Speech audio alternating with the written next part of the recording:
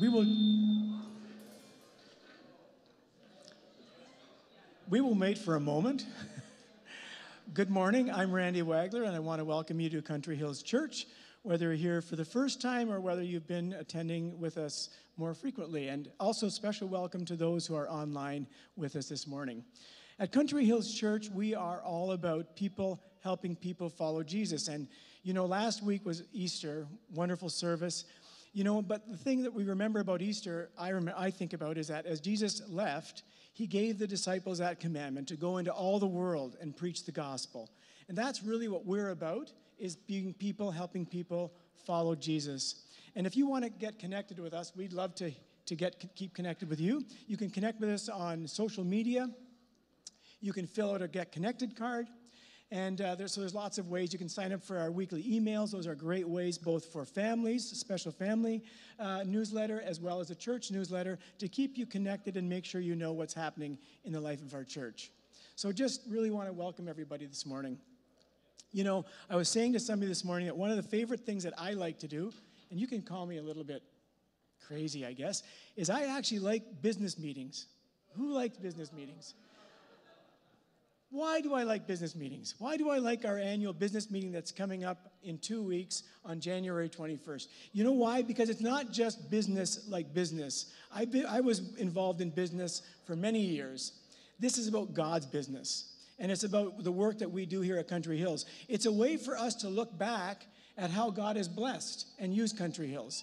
And it's a way also to look forward to what we anticipate God will do in the year ahead. So it really is... It's a good meeting to be involved with.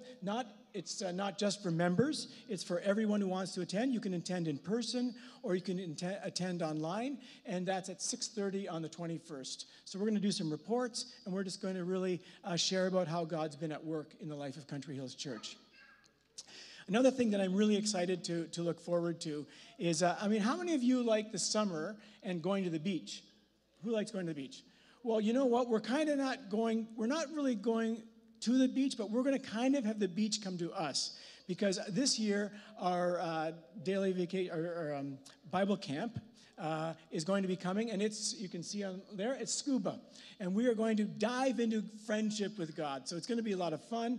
I'm excited about it. I'm going to be helping out, and we're really excited. So what we need is the good news is there's lots of room for more to attend. So if you have already registered, that's great. We'd also like you to tell your friends. You can get a card. You can have a QR code to sign in. They can register.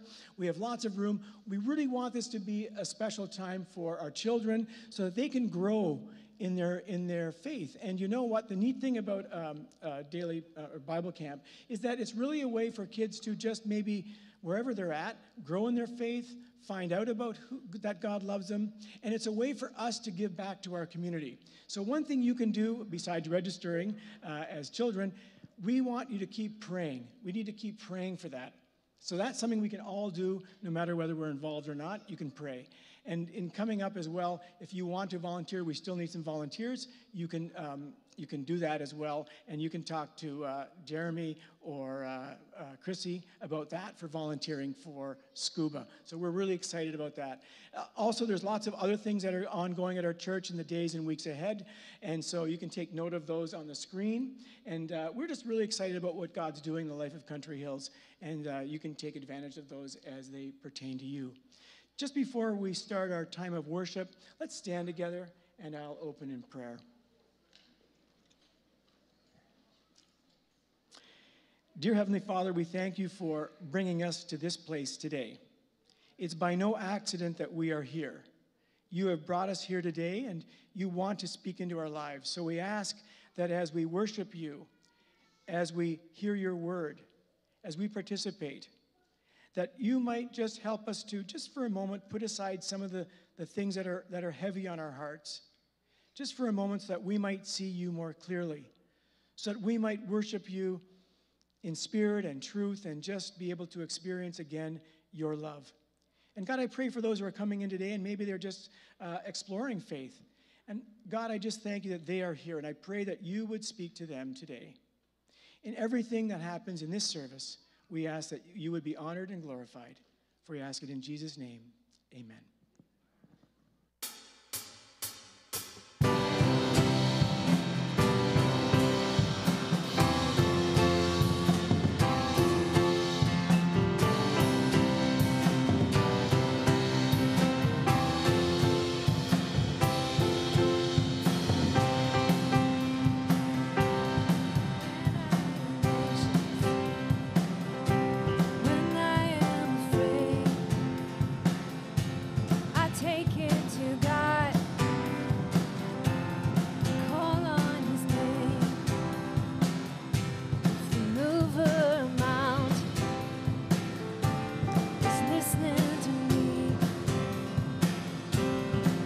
should I worry?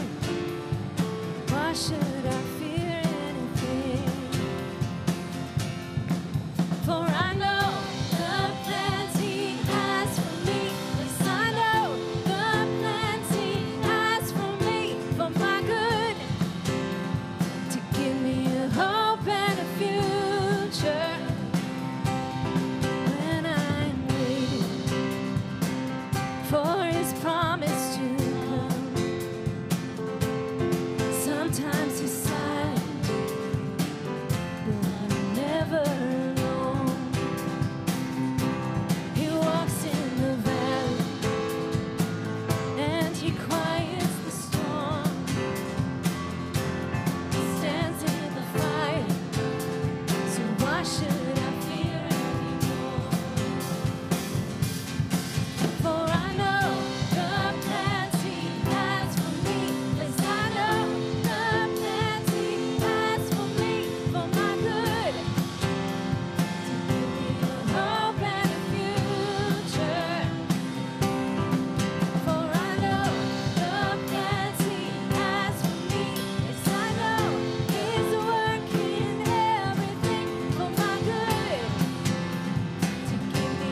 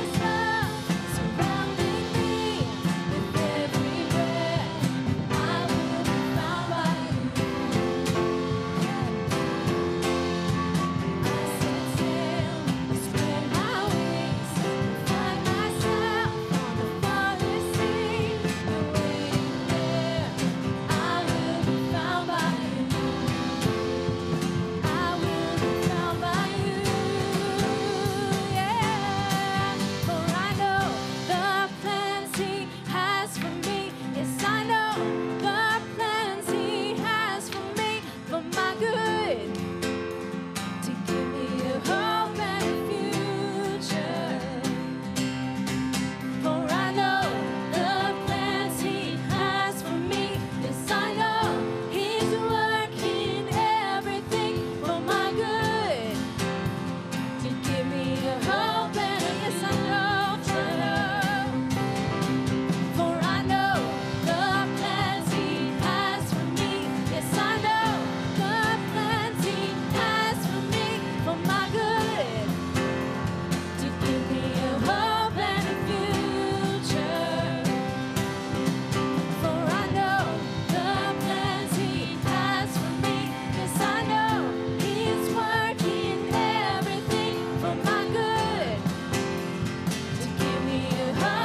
a future.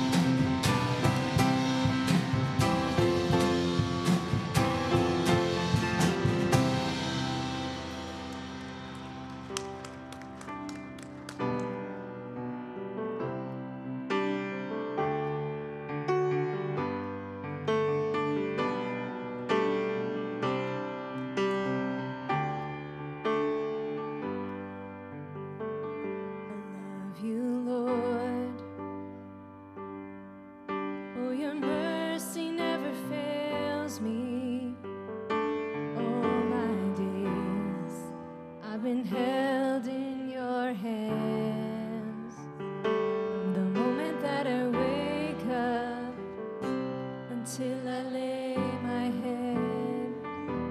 I will sing of the goodness of God. All my life you have been faithful. All my life you have been so, so good. With every breath that I am able, I will sing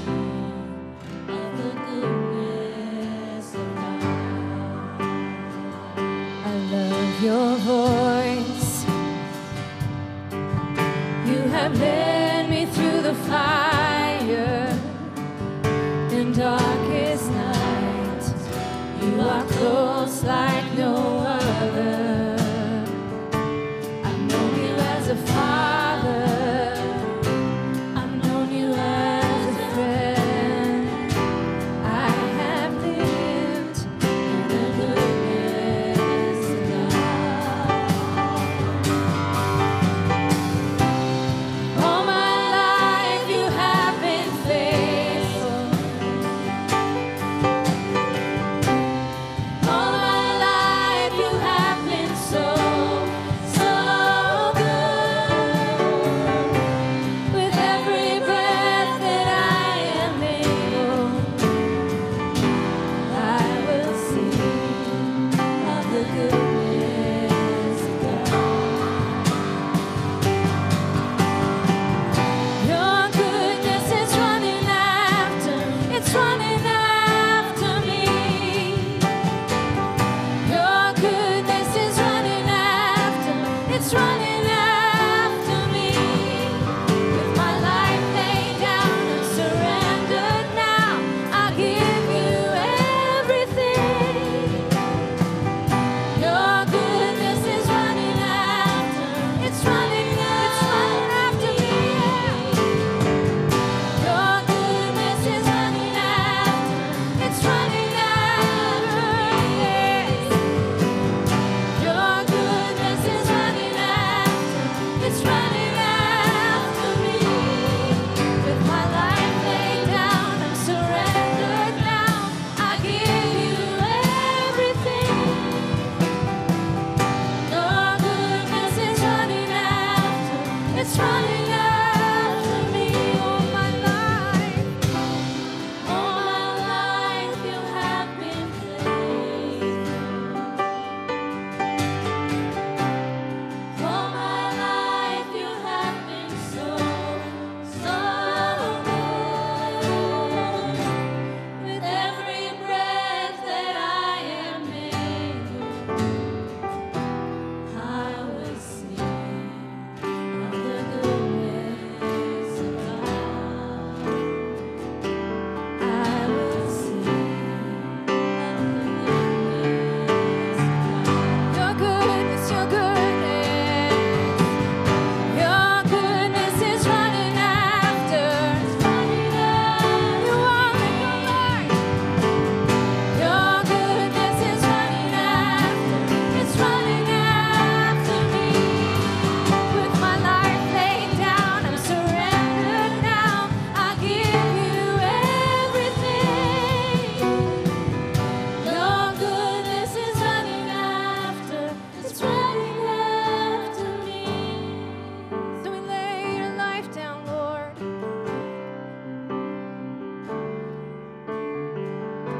All my life you have been faithful. All my life, Lord. All my life you have been so, so good. With every breath that I am able, I will sing of the goodness of God. Amen, Lord.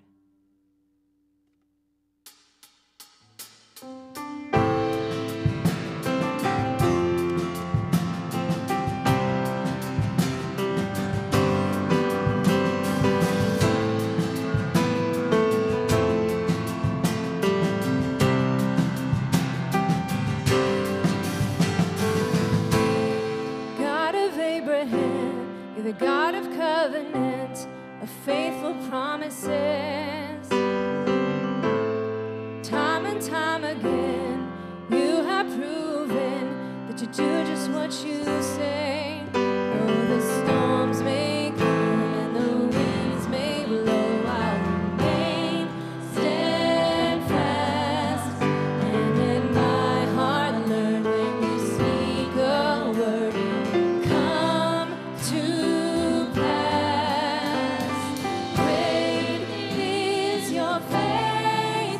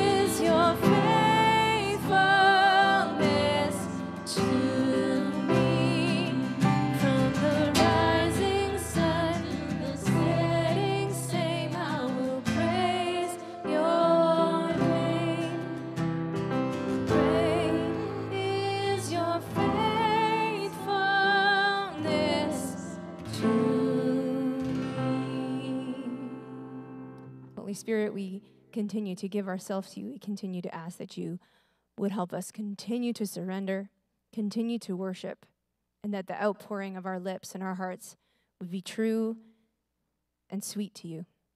Amen. You may have a seat.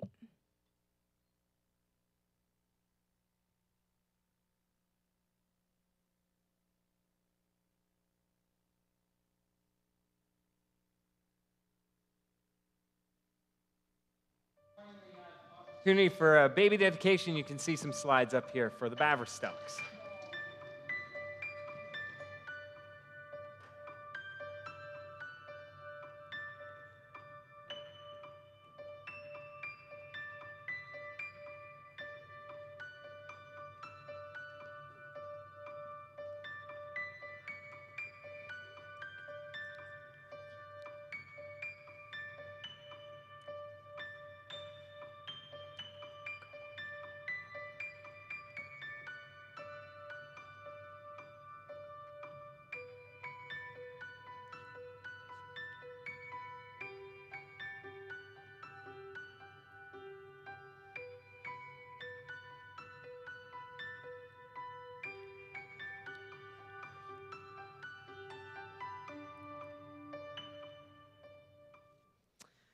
Well, today we rejoice with Richard and Tristan Baverstock, and you can see Theo is a pretty little smiley guy. You are, and Theo's come into their heart and into their home. Parents are granted a sacred responsibility for the upbringing of their children. Parents get the responsibility to be the main models of how to follow Jesus.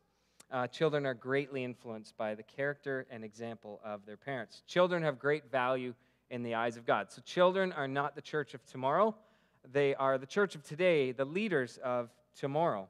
Jesus welcomed and blessed children. He didn't hinder them. He didn't keep them away.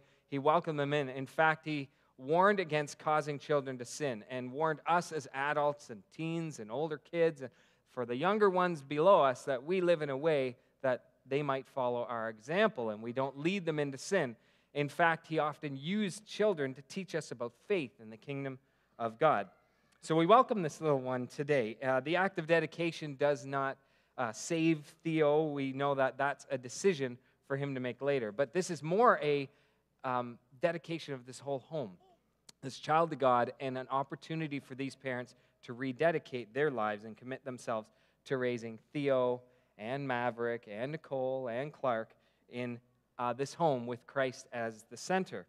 The name Theodore has some Greek roots, and it means gift from God. And so we rejoice with this family because he is indeed a gift from God. And we stand with them today in, I'll get to you in a minute. We stand with them today and echo their hope that he would choose to follow Jesus. And we as a community, as a church family, agree as well to do whatever we can to help them raise Theo in a way that he might choose Jesus. So Richard and Tristan, today you're presenting Theo in dedication to God. This dedication of your child is an expression of your desire that he would follow Jesus. As parents, you're indicating your intent and purpose to surround your child with every influence that will lead him to choose and follow Jesus. In dedicating your child, you acknowledge Theo to be a gift from God. His name reflects this. His nurture and spiritual welfare are your responsibility. It's proper today that you declare your purpose to lead him in the way of Jesus Christ by answering the following questions before our church family.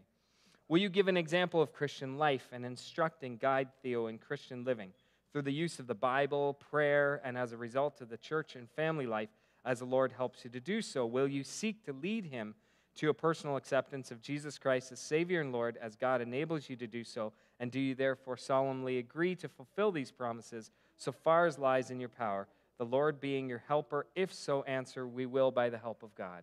We will. All right, let's see how this goes. Hey, buddy. Hi. Want to come over here? Hi. Good morning. Well, Theo, God loves you very much, and he has a great plan for, those lights are bright. Let's get you out of there. He has a great plan for your life.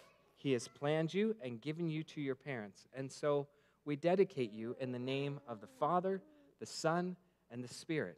The Lord bless you and keep you. The Lord make his face to shine upon you and be gracious to you. The Lord lift up his countenance upon you and give you peace. And we believe that raising children is part of a whole church family. So I'm going to invite all of you to stand up. At home, if you're watching, stand up too.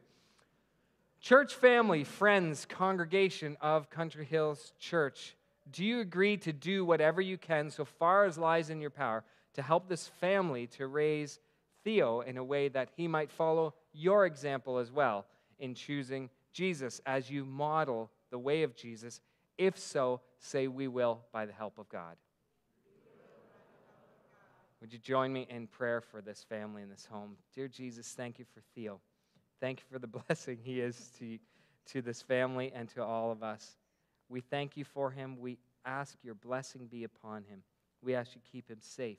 You would guide him. You'd lead him. He would soon find out what a wonderful gift he is, that he would discover his place in your plan, and that the choices he makes would keep him following you his whole life, and that we just stand excited, God, for all the great things you'll do in and through his life. May you bless Richard and Tristan and his siblings as they follow Jesus and model how to do so in this home. In Jesus' name, I pray. Amen. Amen. Thank you very much. Here. I got a card. A card for you guys. Thanks so much. Thank you, Lord, for feeling safe and being able to be together, to pray in your name, to worship in your name, to sing your glory and to sing about your forgiveness and being able to have faith in you. Lord, we come to you. We declare our faith to you. We follow you, and then we forget and get temptation, and we go and sin. But we can always trust that you redeem us, and you chase us. You chase us down and bring us back to the anchor, to the path of Christ that we can always trust in. We can trust that you wash our sins away, and that we can have faith in you, and we have hope in you. We can have hope that you can move a mountain. We can look at the evidence we have in the Old Testament. You divided the sea for Moses. You gave him strength. He told you, I can't even speak properly. I can't say anything. How can you choose me to lead? But God, you can make miracles. You can cleanse our sins, and you can make leaders out of us. We can go out knowing that we can bring your light to other people's lives. Even if they live in darkness, you can help us to stop the sun so they can see the light. If they have spent too much in darkness, they can't see. You can open their eyes and their heart's eyes so they can see you and your light and faith that you can show them. We can trust you that when we fall down, you can pull us back up and show us that we can be strong in you, not because we are perfect, because you are, and the path we have followed is.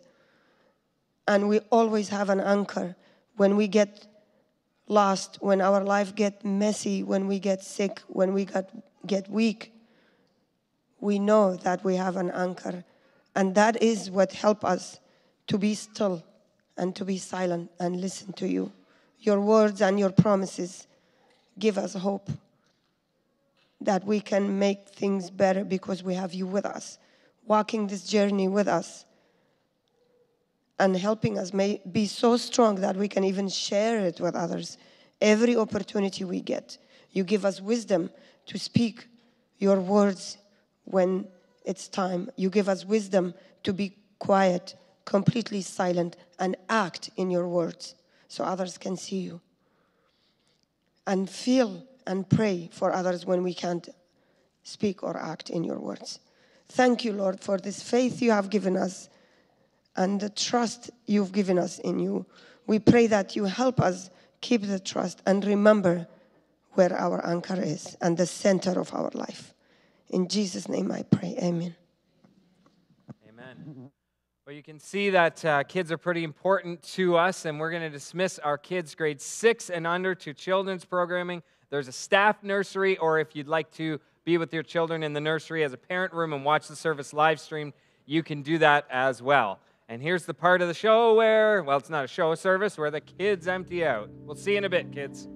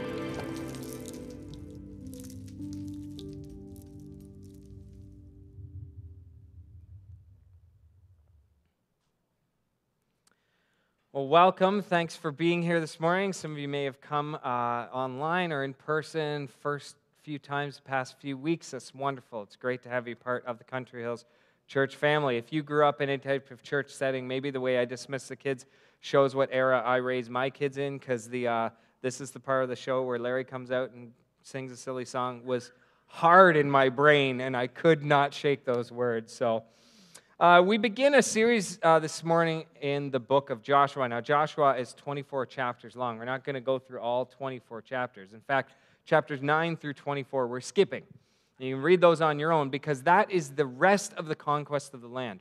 Over and over again, we see similar pieces, similar parts. So we're going to look at the origins here of Joshua and taking the land and what that means. Focus on the beginnings, on the big story. Now, there's something that tends to happen in church when we're reading Bible narratives or in our devotional time.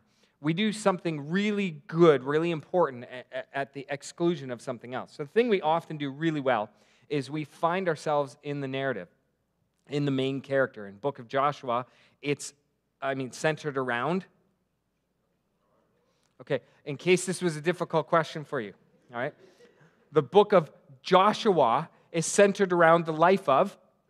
Very good. You're already halfway there, right? And so we find ourselves in the life of Joshua. But sometimes when we do that, we miss that God is doing something bigger in and through the main character. And so we're going to focus on the big, grand story of what God's doing in his plan of redemption all throughout Scripture, because this piece of the story, of his big story, of his redemption plan, of his rescue of humanity, it's actually really, really important. So my hopes for the series, you'd learn some more about Joshua, absolutely, and you'd know more about the place of this, his life and what happens in the lives of the Israelites in the narrative, in this piece of the big story. It's really important. I hope you'll find yourselves in that big story. I hope you find yourselves in Joshua.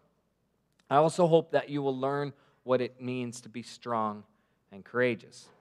So that's the theme of our series. I hope that you will learn to have faith, greater faith in God, as that sermon video showed, that you would trust like never before. You'd have faith like never before. You'd learn the connection, the deep connection between our faithfulness and our obedience and our experience of God's blessing. So a couple precursors, okay? When I talk about blessing and prospering, okay, I'm not talking about prosperity gospel. I'm not talking about #blessed, like God really blessed me because I got a good parking spot, or look at the sale I got online. He must really love me, right? And we think, God can do that, but I think he's a little greater, a whole lot greater than that. So I'm not talking about, sheep and cattle and land and money and all these types of things, even though that's a piece and a part to the Old Testament narrative and how God interacts with his people during that season and era of life. It's deeper than that. God's promises and his blessings to us now as New Testament believers. And for those of you who are searching and seeking what all this church and Christianity stuff is about, we have a deeply rooted story that comes throughout time, and we're living now. So we're going to jump right into Joshua chapter 1. Here's what I'm going to encourage you to do. bring your devices or bring your Bibles, bring something to take notes on and stuff. You're not listening to my words, you're listening to God's word. I hope I bring some insight to you. But what I find really helpful when I'm listening to someone speak is to actually have it there. So if you're looking on the screen, on your screen there, you'll see the verses as they go by, but you won't be able to go back and say, oh, what did you say? How does this connect? What does this mean? You're not necessarily listening to God, taking your own notes. And so that's a great way to listen. I don't want you to hear my words. I want you to hear God's word. And it's really helpful if you bring your own Bible. It's not, like we're not saying you have to. If you forget, we're not waiting at the door saying, like, what are you doing? I'm saying this is a healthy way to listen. I do the same thing. I would much prefer that I see everyone's heads buried down here and you're listening to God and I'm kind of this thing in the background because God's really speaking to your heart, something personal. So Joshua chapter 1. After the death of Moses, the Lord's servant, the Lord spoke to Joshua, son of Nun, Moses' assistant. He said, Moses, my servant, is dead. Therefore, the time has come for you to lead these people, the Israelites, across the Jordan River into the land I'm giving them. I promise you what I promised Moses. Wherever you set your foot, you will be on land I have given you. From the Negev wilderness in the south to the Lebanon mountains in the north. From the Euphrates River in the east to the Mediterranean Sea in the west, including all the land of the Hittites. No one will be able to stand against you as long as you live, for I will be with you as I was with Moses. I will not fail you or abandon you. So it sets up the whole narrative and plot of this personal promise to the Israelites and then some promises to Joshua as he remains faithful. A big part of the point here is that God has a purpose and a plan to fulfill his promises. So God has a purpose and a plan to fulfill his promises. Promises he's given to Adam and Abraham and Isaac and Jacob. If you're not familiar with who they are, they come earlier in the biblical narrative. But he has a part for us to play and a plan or a path for us to walk to make it a reality. So what we're going to see throughout Joshua is that God is trying to fulfill his promises. And he's trying to do that again and again. We find that before Joshua, we'll find that afterwards. And the way he does this is he's got a plan for us, and he calls us to obedience, and he's got a part for us to play. Everyone has a part. Everyone. We still have that. He's still operating like that with us today, and he did it then. And the fulfillment of that plan, God doesn't just do it. He relies upon the obedience of his people and his goodness. So even in our disobedience, even in our fallenness, even in our weakness, he still sees his plans, but he waits and works in and through us. So what's the purpose of the book? Well, the purpose of the book of Joshua, where it's included in the Hebrew Scriptures, which is our Old Testament, is that it would give the account of the people of God, the Israelites, the Hebrew people, coming into the promised land that was promised to the patriarchs. When we say patriarchs, it means like Abraham, Isaac, and Jacob. So it's an account of this. It comes in the Hebrew Bible at the beginning of the prophecy. So they consider Joshua to begin the section of the prophets. It comes same place for us, but we consider it as the first book of the books or of history. It's part of that, of the historical books. So sandwiched in there with all the different histories is Joshua. So who wrote this?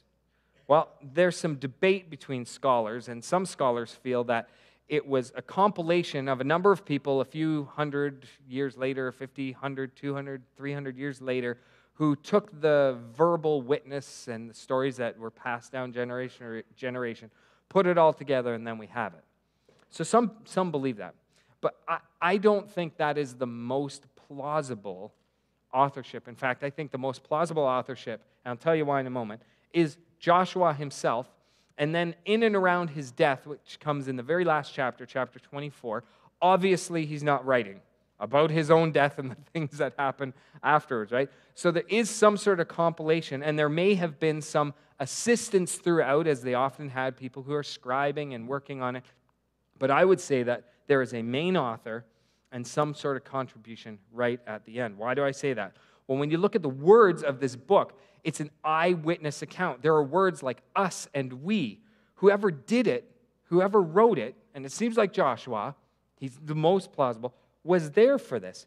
There are also details about what happened that could only be known in that era.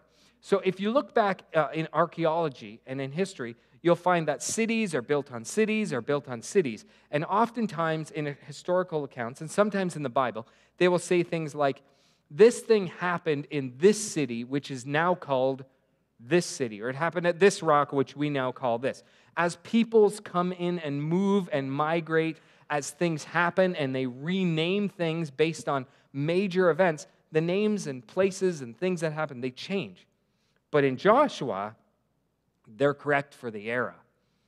And so it doesn't seem that if someone's making some stuff up or compiling things, they would write it from an eyewitness point of view, or that they would put things in there about the era. There's another really big clue in Joshua 6:25.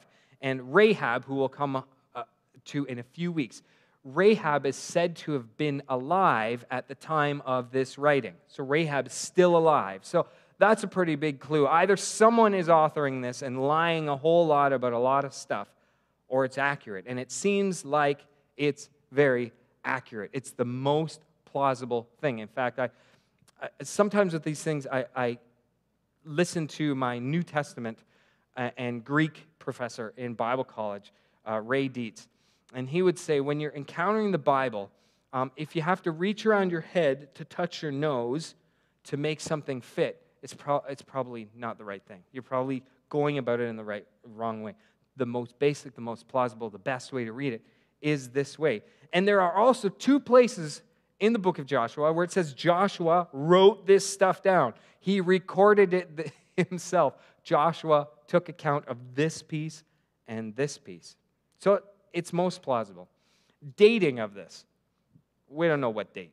Okay, there's two main schools of thought on when Joshua was written and when these events took place. And they're based on backdating from certain dates, and you go back to see when the Exodus would happen, and different people find different dates, because you're saying, well, this period would have been this long, and this happened about this long, but there's other, good evidence for it being a little shorter, a little longer.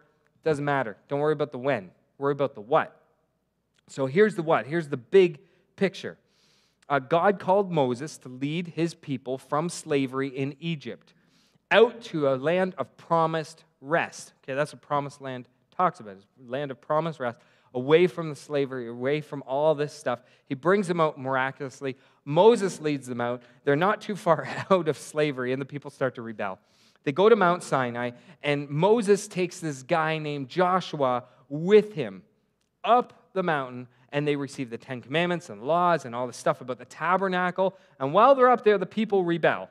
They say, Moses isn't coming back. God isn't so good. Here we are in this desert. We have nothing to eat. It's terrible. And they build a golden calf, and they decide, we're going to follow this thing instead of God. Moses comes back down, and eventually, through all sorts of wandering and difficulty, they end up on the banks of the Jordan River, which keeps them, it's dividing them from where they are in the wilderness from the promised land, the land we know as Israel today. And along the way, they face all sorts of obstacles. And this guy named Joshua, we see him first in Exodus 17. He's chosen to lead God's people against the Amalekites. The Amalekites are, the Israelites are wandering. They're attacking them. They don't want them in there walking past.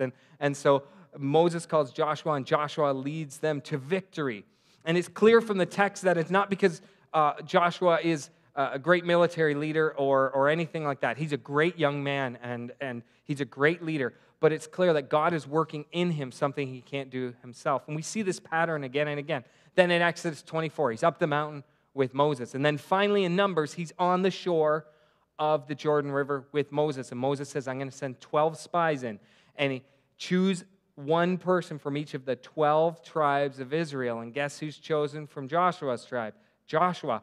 Joshua and the 11 others go into this promised land. They find it's a land flowing with milk and honey, which is the exact terminology that God had used back before they even came out of Egypt. He said, there's this awesome land. It's this land I promised to Abraham. Abraham looked out on it, and I said to your forefather Abraham, I'd make your descendants as numerous as the stars in the sky, as numerous as the sand on the seashore. And this is going to be a good place for you to live. This is where I'm going to bring you. And so they're standing on the shore, and the spies go in, and after a time they come back, and 10 of them say, there's giants in there. It's a great place. It's a wonderful place. There is no way we could take this. And 2 of them, Joshua and another guy named Caleb, say, yeah, they're correct. It's pretty scary in there, but it's a great place. God's got this. If he's been with us this far, he can do even greater things. Let's go. And the people say, no way. And they want a new leader. They're done with this Moses guy. They're like, let's get rid of Moses. Let's kill Caleb and Joshua, and let's get about our business.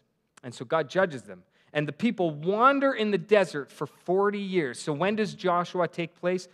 40-ish, about 42, 43 years after the exodus out of Egypt. It's definitely 40 years after those spies come back, and the people reject God's plan. Everyone except for 2 people, Joshua and Caleb. And at the beginning of the book of Joshua, here's the setting. They're on the banks of the Jordan. The people are gathered. Everyone from the first generation is dead. Okay, 40 years wandering in the desert, that might do that to you. And they're all gone. And it's the next generation. And they're on the banks of the Jordan. And Moses has died. And Moses has chosen this guy named Joshua, who's been his assistant for some time, to lead the people. In fact, Moses, under the direction of God, gives Joshua the same authority. And God says, the way I was with Moses, I'll be with you. And Joshua is waiting to do the same thing he did 40 years ago. 40 years before he was ready to go. But now he's lived through 40 years of a stubborn-hearted people. God's weeded out all the people who have said no, including Moses, who did not say no, but caved to the will of the people. And so Joshua is afraid. Joshua, the way it seems is that he's wondering, I think in his heart, at least the context lends itself this way, that he's wondering, can I lead like Moses? I'm not Moses. So if the people rejected Moses, well, they reject me. Like, if they wouldn't follow him then, why would they follow me now? And so Joshua chapter 1, that's exactly where he's at. There's a few themes that we can find in this wonderful book. The Promised Land is the place where God's people will live in God's way and show the world God's blessing. That's the point of the Promised Land. They needed a place to be. So there's an illustration of God partnering with his people. God doesn't do it for them.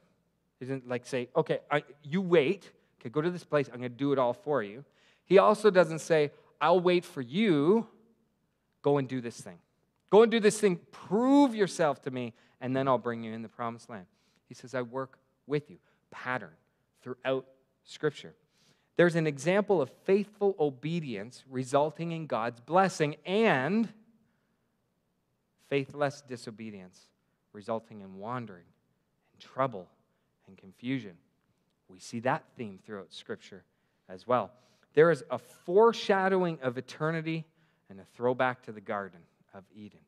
The throwback is this. The Promised Land is a kind of a new Eden. It's supposed to be like that. It's supposed to be the place where God's people follow God in God's ways, and the world watches. And as they watch the Israelites live in this way that's different than all the other nations, everything's different. Their leadership, we just went through a sermon series in Easter about King Jesus and how the people rejected God as king. They were supposed to have God as king, not a human king. Everything about their culture, society, how they worshipped, who they were, how they treated everyone, their laws were miles ahead of the people around them in their equity and kindness and generosity. And people were to watch this people of God like a beacon of hope and desire to follow him. This was to be the light of the world, this Promised Land. Yes, there's a land component to it, but it's just so that there's not this wandering. In fact, God didn't even want a temple. He wanted a tabernacle so they would learn that God is always with them. I'm not in one place, but it's important you have a place to be a beacon. And so there's this promised rest. There's this throwback to the garden because God didn't do everything for them in the garden. He said, hey, I've got this thing for you to do. While we're in relationship, I want you to steward the earth. So this promised rest, I mean, the story of Joshua is not about conquest. There's lots of conquest. But it's not about conquest. It's about resting in God.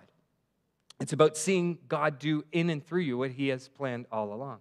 But there's a foreshadowing to what Jesus would do in us, and a foreshadowing to eternity, because the promised land is supposed to echo that. It's supposed to point to that.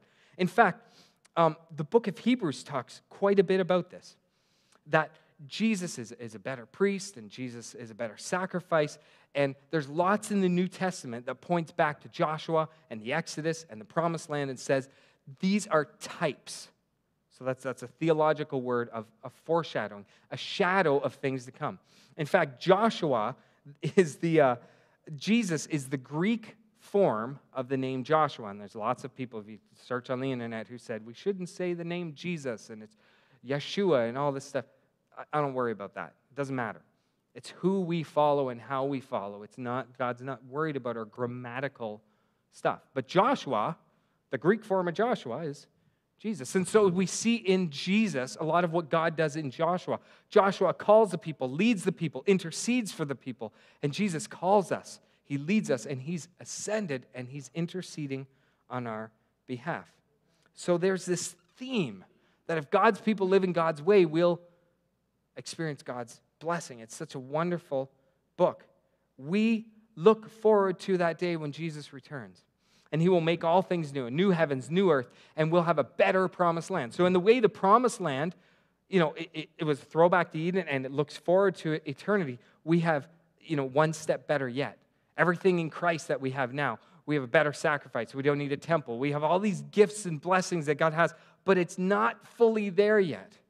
And so the promised land and Israelites and Joshua, it's not fully formed, but it's getting there. There's an important place to understand in the whole narrative. So these are some of the themes we're going to encounter. Really important. So we want to find ourselves in the story on the ground, and we want to understand the story in the air, or the big story, what God's doing. It helps us frame what's happening now and look forward to Jesus' return. But we can't talk about Joshua without the elephant in the room. There are some difficulties in our modern understanding of Joshua. This nation comes into a different place and kicks the people out, completely destroys. They have holy war. So how does that work? How do we follow a God like that? What does that mean for today with same place, Israel, Gaza conflict? What does that mean for Jesus' return and all this stuff you might hear and read about Israel and end times? What does that all mean? You have to come back later. We'll talk about that, okay? We'll talk about that. So Joshua, his name means Yahweh saves, and found in his name is the whole plot of the whole narrative, the whole book. God saves his people. He loves his people. He has promises for his people, and as we obey him, we put ourselves in a place where we can receive the blessings he wants to give anyway. This sets the pattern we'll see again and again and again.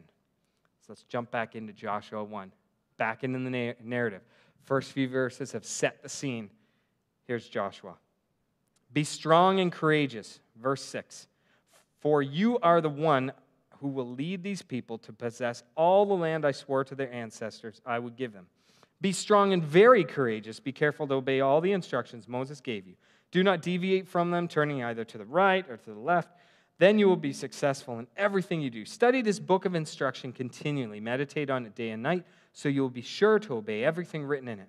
Only then will you prosper and succeed in all you do. This is my command. Be strong and courageous. Do not be afraid or discouraged, for the Lord your God is with you wherever you go.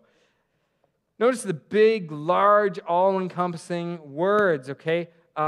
All the land, all the instructions, everything written, everywhere you go. God gives a big call, but he gives big promises, and he gives big support in behind Joshua, who clearly is feeling unqualified, feeling too weak, feeling like this is beyond what I can do. And he's right. God assures Joshua that God will be with him, because the point of the promised land is that God will be their God and they will be his people. That's the plan all along. That's what we see throughout Scripture. That's what we have the blessing, those who choose to follow Jesus now. He is our God. We'll be his people. That's the promise of eternity, where there's no more trouble, no more problems. All the problems we see in Joshua, all the victories, all the warnings, all that stuff, that is mirrored one day, and we see some of it now. But there's something better to come. But there's instructions and there's reasons. Isn't God good? He gives instructions, but he's not like, here's instructions, do it. He knows we need something more. Sometimes we just need more. We need more reason. Sometimes we need confirmation. And so God gives that. We'll just go through the 4 here in just these verses. Okay? First one, first instruction, be strong and courageous. Why? Why? And he says, be strong and courageous in the beginning verses twice. He says it 4 or 5 times through this whole passage. Be strong and courageous. I'm going to use my hands. My kids, I drive them nuts because I use my hands. But I'm going to use my hands because I'm going to reverse it in a minute, all right? Be strong and courageous. Why? Because you're chosen to lead. Okay, first instruction, first reason. Second instruction, obey the instructions from Moses. So the verbal things Moses told you as his assistant. Why? Because then you'll succeed. Third instruction, study and meditate on the book of instructions. So they didn't just get 10 commandments on tablets of stone. Moses wrote them down. They became the law of Moses. Here's the way you're to live. And God says, study, meditate, memorize this book of instructions. Why? Because then you'll prosper and you'll succeed. It will go well with you. Finally, be strong and courageous again, but he adds, don't be afraid, don't be discouraged. Why? Because the Lord your God is with you wherever you go. These instructions are clear, and there's clear results, but there's strings attached. Sometimes we have problems with that. God gives instructions, he gives results. His promises have strings attached. What I mean by that is, if we are going to receive and experience his promises, the things he absolutely wants to give us, we have to get ourselves in a place where we're ready to receive those. God isn't going to give us just what we want. He doesn't just get in behind our plans. And he doesn't just say, hey, do whatever you want. It's all good. Here's my blessings. What a mess that would be. If we did everything our way and God still got behind them and blessed and prospered every one of our plans, man, the world will be even worse, even worse. So there are strings attached, but there's a cause and effect to these instructions and reasons because we can reverse engineer them. How many of you are engineers? Anybody engineers? Okay. So you reverse engineer something. It means you look at the final product and you work it backwards to how it works and you work it out. We're going to reverse engineer these instructions and these results. So if we start with the results, we find Joshua, you are chosen to lead, first result. So what does that mean for you? Reverse engineer. So you can be strong and courageous. I've chosen you. I'm with you. You can be strong and courageous. Second one, you'll succeed. Why? How? Because you have these instructions Moses gave you. They point you in a good direction. Okay? You're going to prosper. Why? Because you're going to meditate, memorize the instructions. You'll have them by heart. They're in here. You're going to know right away what to do. That's character. Character is changing our default responses to the way God would have us respond. And finally, God is with you no matter where you go. Everywhere you step, God's going to help you. What does that do for you? Well, it's because you need not fear. You need not be discouraged because you can be strong and courageous. So we can reverse engineer these. We can't expect to do things our way and for God to get behind them or to do what we want and to find God faithful to my plans. That's just not the way it works, and we don't see that here. That's what happened a generation earlier, 40 years earlier. They wanted God to get behind what they wanted when they wanted it. God, rescue us from the Egyptians. Give us manna, give us food, give us meat, get us out of this desert, give us a king. Do these things, and God time and time again says, no, that's not what you want. But you know what? I'm going to give it to you, and you're going to learn how it's going to work out in order that they might come back to his ways, God's ways, and God's time with God's people shows the world God's blessing and God's promises. Verse 10. Joshua wastes no time. So he gets this word from God, and he goes right away and tells the people. Joshua then commanded the officers of Israel, go through the camp and tell all the people, get their provisions ready. In 3 days, you will cross the Jordan River and take possession of the land the Lord God is giving you. He wastes no time. Here's my question for you. How willing are you to obey, this quickly, this visibly? When you hear from God and he says, do this, whether you're reading it in his word or it's a word from the Lord, hearing God's voice, if you're not sure how to do that, we can go back to fall. We have a whole sermon series on beginning to recognize, hear, and follow God's voice. And Joshua wastes no time. He's like, all right, let's go. Send the officers through the camp. Tell everyone to get their gear ready. We're going in 3 days. How willing are you to obey God, that quickly and that visibly? That's a good question. I'm going to ask you a few more this morning. Verse 12. Then Joshua called together the tribes of Reuben, Gad, and the half-tribe of Manasseh. He told them, remember what Moses, the servant of the Lord, commanded you. The Lord God is giving you a place of rest. He has given you this land. Your wives, children, and livestock may remain here in the land Moses signed. So these 2 tribes and half-tribe, they're not going to cross over the Jordan River to live. They're going to live on the east side of the Jordan River. But there's some specific instructions for them, because they could have just went, not our problem. Like, you guys got to live over there. We got our promise already. Have fun. It's not the way it works. Your wives, children, and livestock may remain here in the land Moses assigned to you on the east of the Jordan River.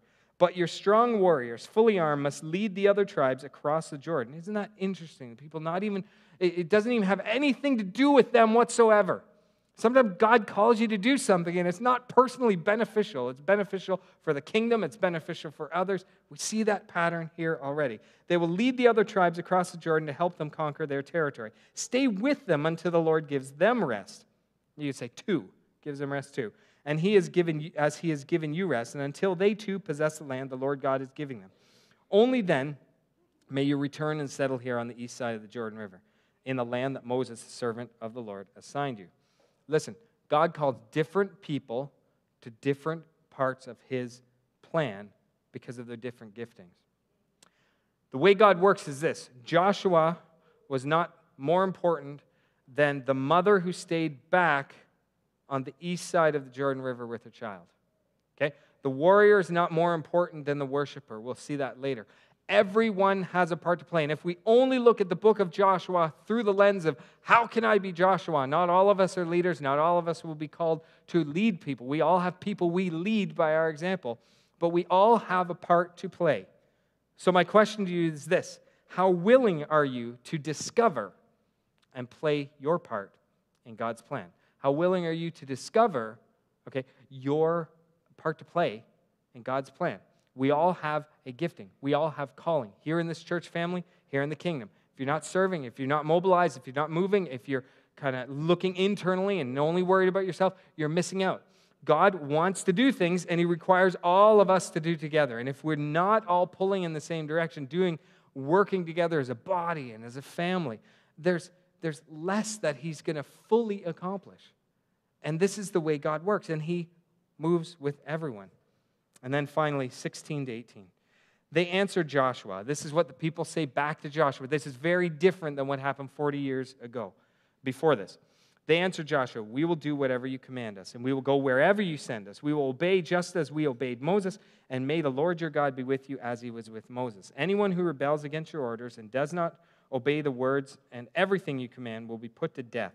So be strong and courageous. They hear the message that Joshua is saying, and they say, yeah, let's all be strong and courageous together. In fact, anyone who doesn't listen, we're going to put them to death. We need the next generation to be the brave ones to step out. The last generation, they all died. Okay? So there is an important part of generations in church family. Often the older generation has the wisdom to hold the younger generation back on foolish endeavors. That's one principle. But there are times where the older generation who says, no, we've tried that before, that's not the way it works, you can't do that. God's saying, sit back, raise up, encourage. We need next generation's leaders in Country Hills. We need younger people, whatever you mean by that. I think I'm younger people. I'm not younger people anymore. Okay? The fact I need to get physiotherapy for basic things, right? Tells me I'm not a young leader anymore. We need more and more young leaders to say, whatever God says, I will do. Be raised up, assistants to be mentored and set loose to set us out on paths we're too afraid to take now. Ways to be together, people to reach. We're not there yet, and we never arrive, but we need a younger generation to show us how to be strong and courageous. We need kids. That's why we dedicate. That's why we do kids ministry. They show us the way. So younger people, whatever that means, step up. We invite you. I invite you. We need you. We want you. We want to see you fail. We want to see you grow. We want to see you try things. We want to get behind you. We want to cheerlead you. We want to lead you up mountains. We want to teach you the ways to conquer. We want to teach you how to be humble, how to listen, how to say, I think God told me this, but I'm holding it open-handed because I'm not sure, in humility. And we all follow together. Everyone has a part to play. So how do we be strong? Why did I call the first message in a strong and courageous series, When I Am Weak? Because that's where Joshua is. This isn't a formula for how to, find strength and work up courage and do great things for God, and this thing standing in front of me when I'm ready to turn into the front parking space, I claim authority over that person in that parking spot so they'll come out because I need to get into Costco. Hallelujah. That is not what Joshua is about. We are weak. God knew what Joshua needed, so what did he give him? God gave Joshua his word. So the written instructions that Moses was given from God, written down, God's word, and he gave him God's words. So God met him that's where verse 6 starts. Joshua's on the shore, and he's listening to God, and God tells him, I know what you need. Be strong. Be courageous. If you do, here's what will happen. Listen to Moses' instruction. Read and meditate on the book of the law. Don't be discouraged or afraid. I want you to succeed. I want you to prosper. I want you to enter rest. I will be with you wherever your foot steps. That's exactly the words from God that Joshua needed. The point is this. Listen to God's word and words and live in God's way. Listen to God's word. So you got to know his word. Listen to his words. You need to learn to listen to him so you can live in his way. The story of redemption, the story of Jesus, what Jesus is doing in us, is that we, as God's people, those who choose to follow Jesus, and if you haven't, it's so good. We're meant to be beacons, cities on a hill. The promised land was meant to be a beacon of hope that others would see. You shouldn't sacrifice your children to gods. It's not good. It's evil. And they would see these Israelites who don't do that. And the Amalekites and the Philistines and Amalekites and Hittites and all these otherites outside would see how good it is to follow God. We're doing the same thing today. We're doing the same thing today. And when I am weak, that's when he is strong. Paul echoes that, 2 Corinthians 12. Paul says, what I'm up against, what I'm called to do, what's coming against me, whether it's a physical thing we don't know or a spiritual thing we don't know, it doesn't matter. This thing I'm up against in my calling, I can't do on my own. And he said, God's with me. It's when I'm weak, I realize God is strong. Be strong and courageous. You don't muster it up for yourself and do it for God. You go to God and receive what you need so he works in you to work through you. Different person, Paul and Joshua. Same God. Different part of the plan. Same way he works in and through them. It's the same big story. It's a big story. We all have a part to play. All of us are as valuable as Moses, Joshua, Paul. Our names won't be written in Scripture, but our names are written on God's heart. He knows you. He knows you need his word. You need his words because he wants you to live in the blessing of his way. What does this matter for us as we close this morning? You may not be standing on the banks of a Jordan River where you don't totally know what's ahead. Now, Joshua had an idea. He'd been there. He knew what he was facing, sort of, at least 40 years ago. You are standing against an unknown future. And some of you have very real needs and worries right now today where you're saying, if this doesn't change or if this happens, I don't know what I'm going to do. So you're not standing on the banks of Jordan, but you are looking at an unknown future. You may not have 40 years of wandering, but you certainly can look back on discouragement and disobedience, on times of disappointment, where you're unsure and you're not sure what's going to happen. You're not an Israelite longing for a promised land, but you are a person longing for the good things God wants to bless you with. I'm not talking about an ease of life. The reality of this is mirrored all throughout Scripture. We see it in Psalm 23. In the presence of my enemies, you set a table. God doesn't promise to remove obstacles, and we'll see that throughout the book of Joshua. He doesn't just remove obstacles, but he promises to walk with us through the troubles and the trial till the day Jesus returns, and there'll be no need to remove because he's done it for us already. So, here you stand today. What will you do? Will you allow the fear of what lies ahead to cripple you, keep you still, keep you wounded, defeated, continuing to hold on to habitual sin and all these types of things? Or will you walk forward in courage and strength of God, learning his word, listening to his words, and doing your best to obey him and live in God's ways? Will you look back at the years behind you and allow the patterns of defeat and discouragement, disappointment, disobedience to shape your next step? Joshua could have done that. He'd been there before. He'd already been there, and the people turned on Moses. And he could have just said, no, thank you. I can't go through this. I'm willing to guess he was pretty pleasantly surprised at this next generation who said, whatever you say, we know God's with you. Whatever God says, we'll do. In fact, we'll oppose those. If there's people who say, no, we can't go, we're done with them. What will you do today as you stand looking ahead and as you look behind? Realizing that the promises God has for you, the way he wants you to live in his presence, the victory, the fruit, all these promises. It's not a promise for a good life and a life without trouble. It's a promise for an abundant, full, and eternal life. It comes at a cost, and it comes with a condition: obedience. You can't expect to receive God's blessing if you don't live in God's way. So if the things in your life you know aren't lining up and you're like, yeah, it's not a big deal. It's a big deal because it keeps you from listening to God. It keeps you from walking with him the way he wants. He loves you. He wants this promised rest. He wants you to have a life of rest. Doesn't mean a life of ease. Doesn't mean you don't do anything. He saves us by his grace, which is received through our faith, because he's got stuff for us to do. He's got stuff for us to do. Everyone has a part to play. We're all equal.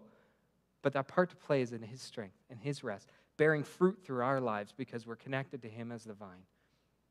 And that's grace. That's the way he works. That's the narrative of Joshua and how sometimes they do that and sometimes they don't.